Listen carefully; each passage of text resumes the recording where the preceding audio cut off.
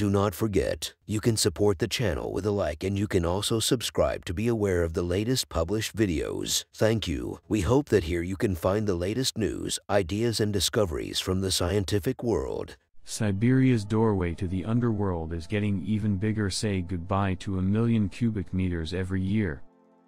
In Siberia's Yana Highlands, a chunk of land roughly the shape of a giant stingray has been sinking down into a very large pit. Called the doorway to the underworld, the Batagay Megaslump, also known as the Batagaika Crater, is 200 acres and continues to widen. Scientists have known for a while that the permafrost crater has been continually melting and growing, but the expansion is even faster than they'd realized. In a new study, scientists were finally able to see and measure the crater's staggering accelerated expansion. The team used satellite images to assess the growth on a 2D scale. Remote sensing and field data from lab samples completed the picture to create a 3D view of the permafrost's melting speed. Alexander Kizyakov, from Lomonosov Moscow State University's Department of Cryolithology and Glaciology, and a research team of 12 other scientists published their findings in the journal Geomorphology. In recent years, the retreat rate of the headwalls has varied from 5 to 15 meters, 16 to 49 feet, per year, Kizyakov says. The volume of the bowl-shaped retrogressive thaw slump, RTS, increases by approximately 1 million cubic meters per year. The highest retreat rate of the megaslump's ice and permafrost is occurring on Batagay's south-facing slope.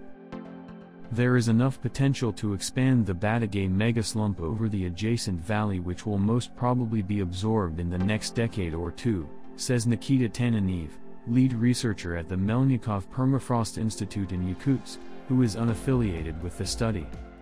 That could mean trouble for the Batagay River, which the megaslump drains into.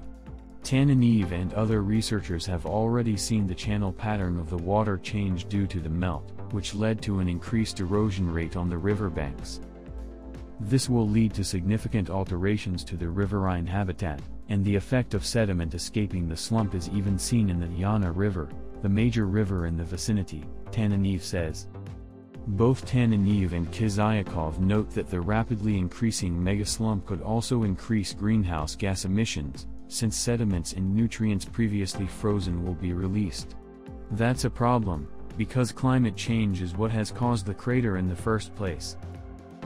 As we observe the current climate over the Verkhoyansk range, in the vicinity of Batagay Megaslump, there is no surprise that the feature is growing this fast, Tananev says.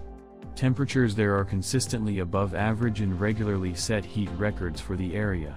Higher retreat rates are expected to continue since we expect some more years with extremely high air temperature in this region to occur, he continues. That being said, Kizyakov and the study authors say Batagay is really only able to expand so much. There's little room for it to grow deeper because the permafrost melt has just about reached the bedrock at the bottom. The sides, though, can keep growing, to a point. Only expansion along the margins and upslope is expected, Kizyakov says. This lateral expansion is also limited by the proximity of bedrock, the top of which apparently rises to the saddle between the nearest mountains about 550 meters uphill of the megaslump. Tananev believes the rapid growth rate will eventually decrease if the weather patterns return to normal, but he also warns that the megaslump may indeed grow larger than expected.